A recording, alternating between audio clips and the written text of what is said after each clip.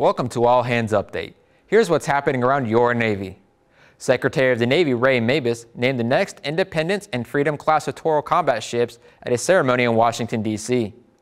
LCS-25 will be named USS Marinette, and LCS-26 will be named USS Mobile. Sailors and Marines from the WASP Amphibious Ready Group conducted the first non-combatant evacuation operation exercise in Muscat, Oman. The exercises enhance our ability to quickly provide security and safety to U.S. citizens abroad during natural disasters and contingency operations. Unmanned system experts from across the naval, science, and technology community traveled to the United Kingdom for the first Unmanned Joint Warrior exercise. The exercise allows the U.S., British, NATO, and allied forces to train together and demonstrate their capabilities using unmanned systems. You can read more about what's happening around your Navy at Navy.mil.